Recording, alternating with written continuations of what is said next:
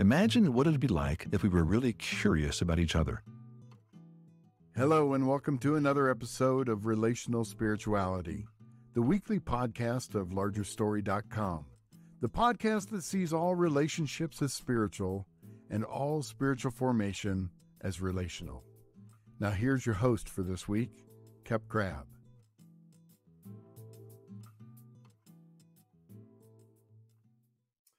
Hello, everybody, and thank you for joining us again. We are now going to be chatting about the second question, as we talked about the 7 questions of spiritual theology. Let me just real quickly run through the 7 questions so you familiarize yourself with them.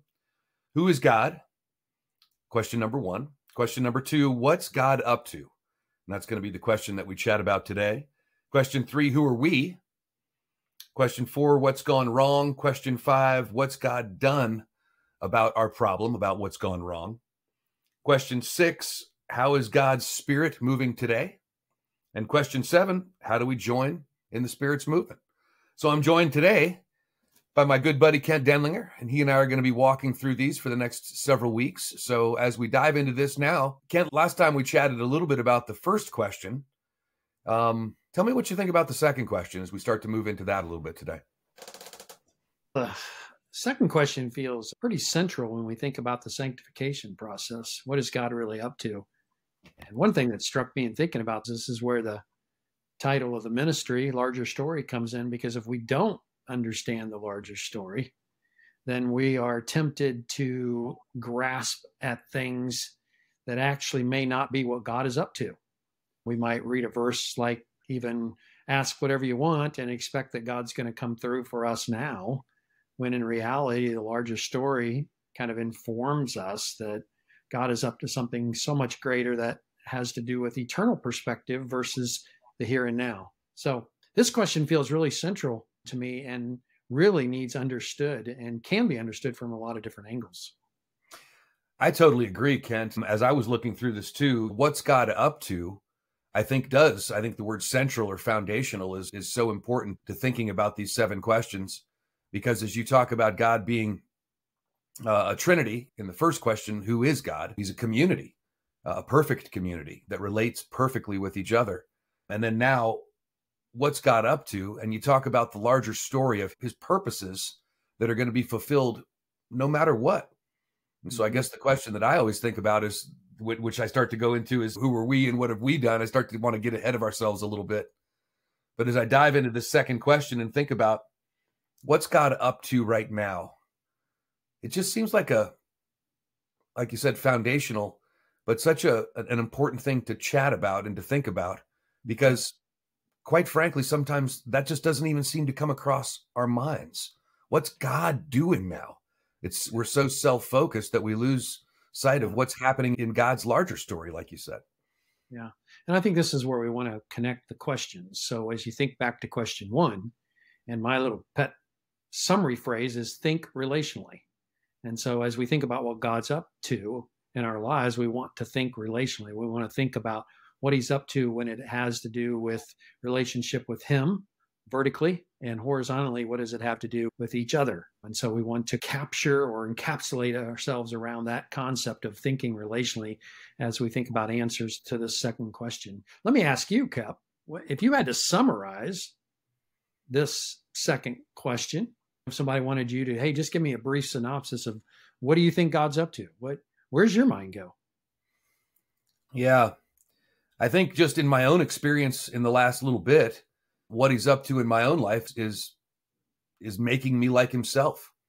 And the whole notion of philipsis on the narrow road, the crushing out of you the stuff that he doesn't want to have in you, which doesn't leave a whole lot left, because I think most of that stuff is what I am. But that's what I think he's been doing to me. That's what he's up to in my life right now. And so I love to think of kind of what you said in respect to the larger story, because it's so much bigger than me.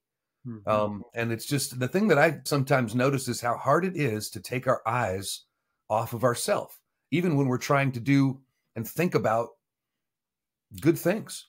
Ourself, just the flesh in ourself just seems to come into play so much. And I've been wrestling with, how do we get on the other side of that? And I don't know if we ever do in this side of eternity. We do. Our flesh is going to be with us all the time. And I think we have to really give up on any notion that somehow we're going to get better. I was just conversing with somebody this morning, and they were in a small group, and some 70-year-old man was talking about how he thought sure he'd be further than he was, that he'd have power over certain things now. And I think we have to give up on that idea. It isn't as if God doesn't sometimes change some of those things. But while we might find victory in some area, God's going to make us aware of another area where we're so lacking in being like Christ. And so I think we have to just come to accept the reality that our flesh is always with us. And we're always going to struggle with this tension between our flesh and the life of God inside of us. And there's just no escaping that. I don't like that, Kent. And frankly, as we think about this question, we have to realize and think counterintuitively. We have a verse for that in Isaiah where God says, my ways are not your ways. And so what he's up to is not going to be consistent with what we would like. Yeah. And yet it's life-giving. I've always thought about Jacob when he wrestled with God, he lost, but he won. And that's true in this instance. We're gonna part of this, what God is up to answer is going to feel like we're losing something. It's not what we expected. And yet it is a path to life that just feels counterintuitive. That's such an interesting word, that whole word counterintuitive. It just goes against what we naturally would think, which I guess is why the word has to become supernatural. Yeah. It's no longer just our natural thing. It's now a supernatural response that we can only have provided we have the life of Jesus in us. Yeah, I had breakfast with a really close friend this last week, and she and Dad have met many times as well at this restaurant. And I came in there and I hadn't seen her in a while, and I got emotional. Just reminded me so much of my time with Dad. But what was so interesting is when you start to talk about the word relational, because what's God up to? He's trying to form us like Jesus, to relate like Jesus, because that's what he's all about. And so having that breakfast with this woman this last week was just such a life-giving time for me, because she just said some things that were just relating like Jesus, which just gives you a little bit of that feeling of, I feel like I'm in a place that God wants me to be. You referenced earlier how that crushing and leaves you, and that God is at work making us new. And I think in a short, although it needs a lot of definition, but a short response to the question, an answer to the question, what is God up to, is a couple of places in Scripture where he talks about Revelation 21 being one of those. I'm making all things new. That's present tense. I'm in the process right now. And then Paul expounds on it to say, he's making us into new creatures. And then you got to ask the question, well, what's that process look like? And that's where I think we start getting into the counterintuitive thing. And I love your image, that idea of being crushed, broken down, because my answer to this recently would come out of the book of Ruth. And as I think about Naomi, as she returned home, having lost her sons and her husband, and now Ruth's in tow with her, she arrives back in the town of Bethlehem. And the town women come to her and say, after this has been a 10 or 12 years absence, and they say, is this Naomi? And Naomi says to them, no, call me Mara, because the Lord has dealt bitterly with me. And that's what Mara means. But then she says this, and this has really stopped me to think. She said, I went away full, but I have returned empty. And I thought about that phrase, and I thought, isn't that what the work of the Spirit of God is? Isn't that the answer to this question? What is God up to? He's up to emptying us of everything that gets in the way of us being like Christ. And there is no way around that process of being filled with suffering in all the various forms that it comes.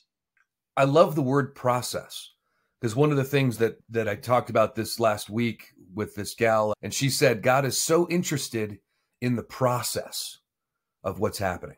Yeah. And that's the philipsis. That's the emptying out of what he doesn't want in there. And that's such a painful process oftentimes. Yeah. Because we fight that so hard. We want to keep some of that stuff. And we think we need to keep that. God says, no, I'm getting rid of it.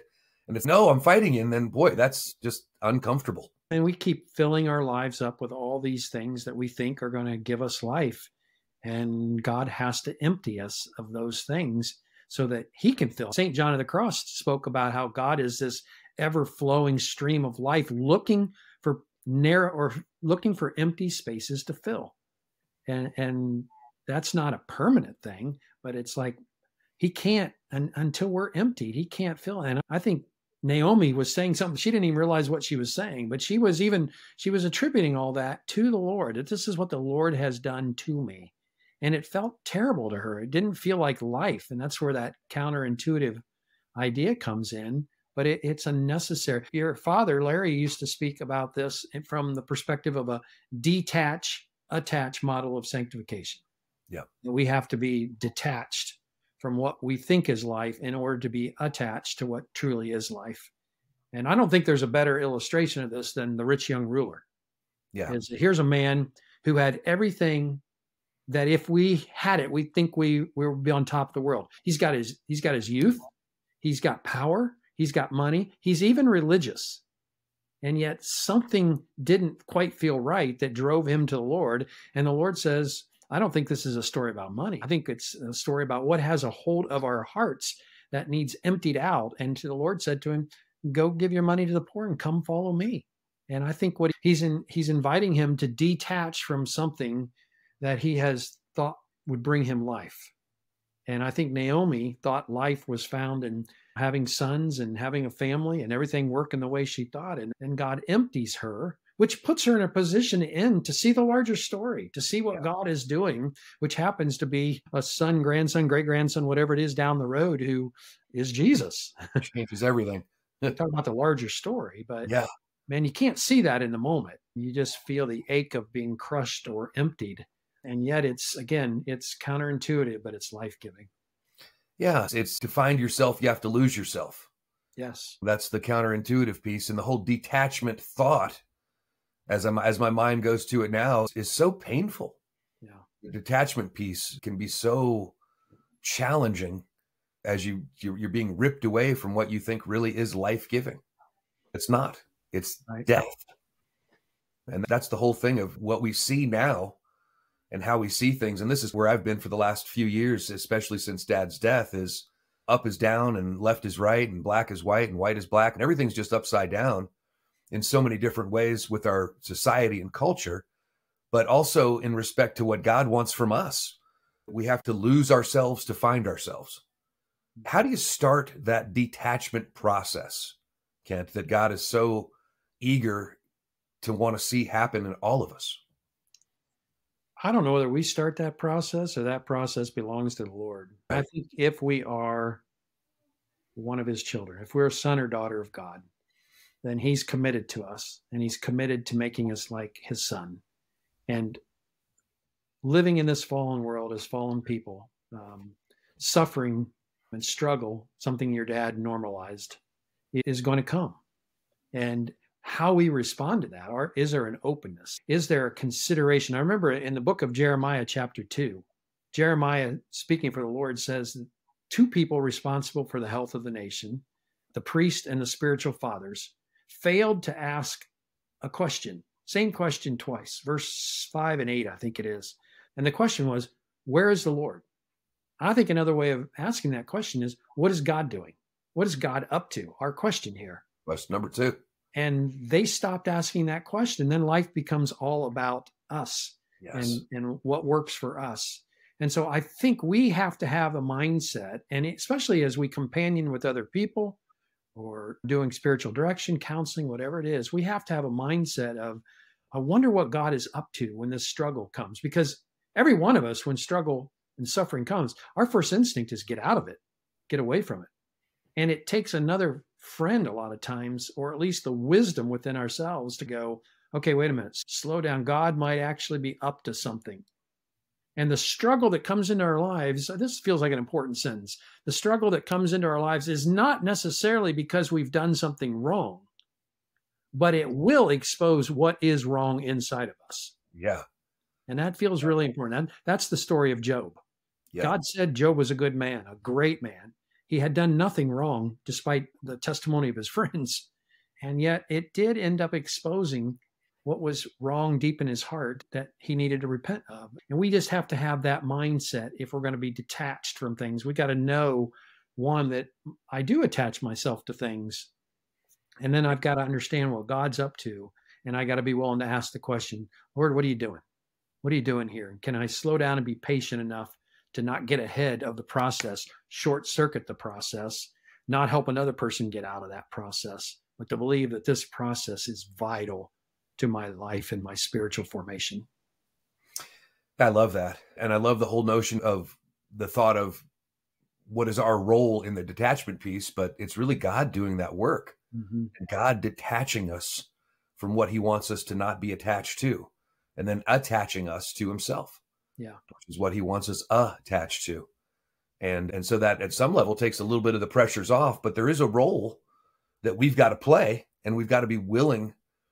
We were talking with some people this last weekend, and someone said that as you're inviting the Spirit to come in, how do you set your mind and your heart and your spirit, your own spirit, in a way that invites the Spirit to come in? How do you prepare yourself for that? And that kind of feels like opening the door for the Spirit then to do his most important work, which is detaching us. Yeah. Because I know we have a role, and it feels like that I'm starting to understand that role a little bit more as I start to realize that this just isn't it. This world, no matter how good it can be, it's never going to be good enough. Yeah. It's never going to be enough. And what I've come to realize too is even the fun times when you go on some family vacations with your kids and your grandkids and just you're having a great time, it just doesn't ever hit a spot that maybe it used to. Mm-hmm. Things that, at times before were you were fulfilled. You felt more satisfied now. And I'm looking forward to having my first grandson born here in a few months. That's going to be a hoot. But I know that's not my life. Mm-hmm. That's not what gives life. Am I excited for it? Am I going to love this kid? Absolutely. But it just doesn't do it. And I'm starting to realize more. I think I said this to you last time we chatted. I'm starting to understand Dad a little bit more in the last few years since he's been gone, as I've been wrestling with things and saying, oh, I want to grab the phone and call that. Oh, he's not around. I can't call that guy. But God's doing something and he's on the move. And what he's up to is such an important thing for us to keep on the forefront of our minds, because it allows us to realize what the rest of the questions, how you said they're all really linked together. Mm-hmm. And so that's just a really encouraging thing, Kent.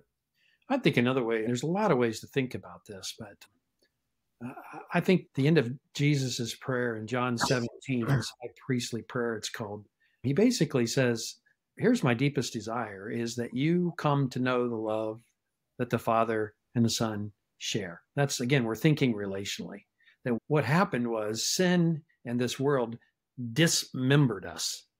It dismembered us. It broke us away from the community that we were created for. And so in some ways, another way to answer the question, what's God up to, is that he is remembering us. He's reconnecting us to the Godhead. And so even as we take communion and we say, and Jesus said, do this in remembrance of me. Another way to think about it is not just my memory, but we're being remembered into the body of Christ, into the life of the Godhead. And that's ultimately what Jesus came to do. He didn't just come to save us from hell.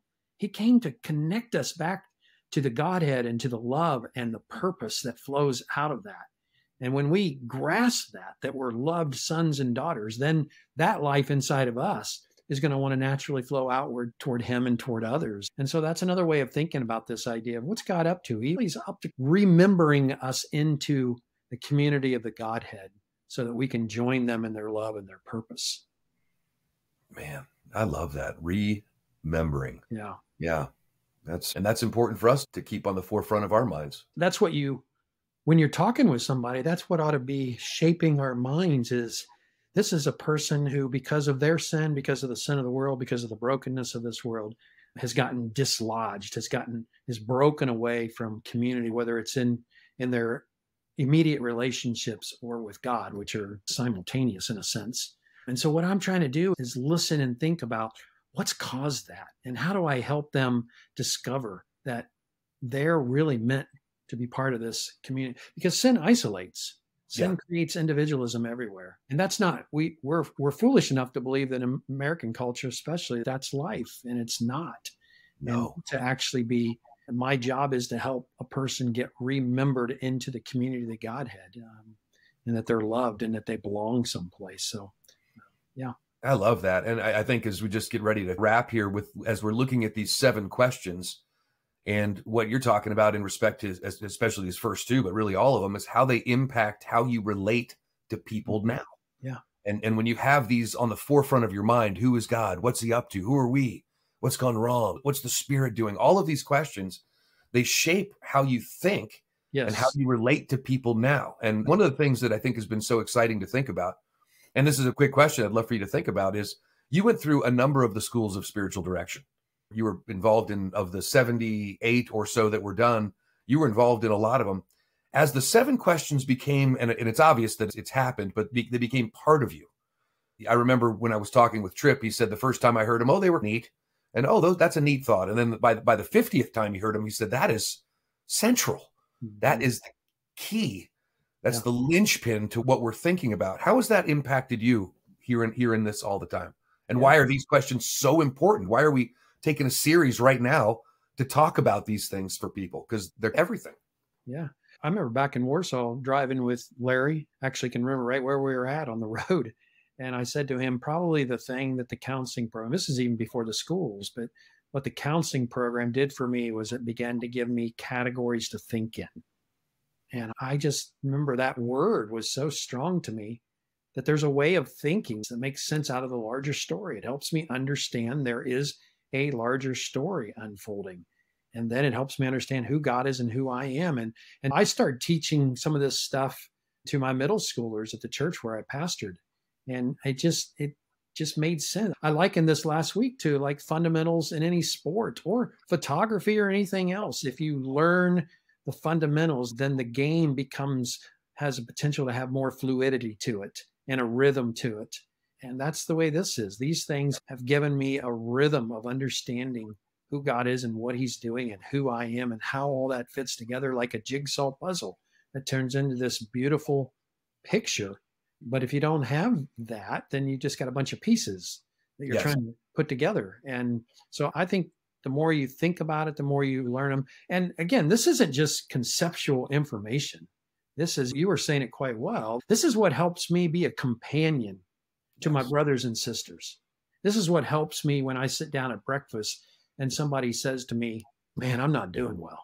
You know, this is what helps me read the scriptures and think, what is God saying here?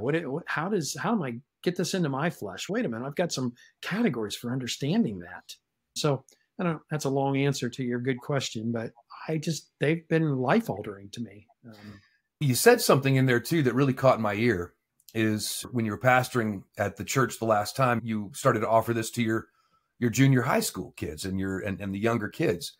And this is something that I've seen that kind of irrespective of your age, especially in that category, junior high to even our kids' age now, who are adults, that really gets through. It makes sense to these kids. Mm-hmm. And as we start to prepare, Kent, for a conference that we're going to be doing in a little bit on cross-generational discipleship, how do we take this stuff and really pour that into these kids, these younger folks, the next generation as they're coming up? And this seems to be something that kind of grabbed me, is such a launch pad that I think these guys can really get their heads and arms wrapped around the whole notion of these 7 questions. And then it helps shape them as they're relating now to people. And it becomes this organic movement that I think can be really powerful. Yeah. I remember when I did my doctoral work, I interviewed, this wasn't necessarily just kids related, although it was some, but I interviewed people within the church, about 25 or 30 people. And then I interviewed about 15 or 20 outside of the church.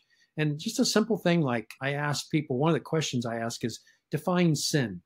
Yeah. And almost everybody outside of our church, and this isn't braggadocious, I don't think, it's just a discernment that I noticed. Everybody outside the church defines sin the way you would in a classroom, breaking God's moral law, something to that effect. And everybody, literally almost everybody in our church, whether they had been there 2 to 5 years or 25 years, understood sin as a violation of relationship, of a commitment to self.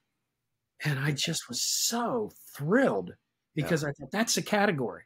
That's a category that makes a difference in how you're going to read scripture, how you're going to live. Because one is just me making a bad behavior, bad choice thing. The other is I've harmed somebody, I've harmed God.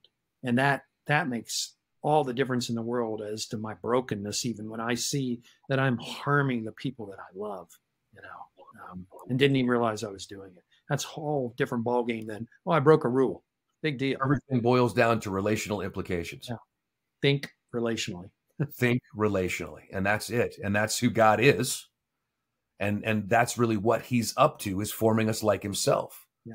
So as we start to think about this, Kent, and we'll come back and we'll start to talk about the next question the next time we chat, but that's going to be, who are we? And we've talked a little bit about that today as well, but I hope that everyone will join us next time as we chat about that question, as we move through the 7 questions of spiritual theology, as we jump on question number 3 next time. Who are we? We hope you join us. Thanks for joining us today. If you like what you heard today, hit the like button just below. Then come back by subscribing to our podcast channel. For more resources on relational spirituality, go to our website at largerstory.com.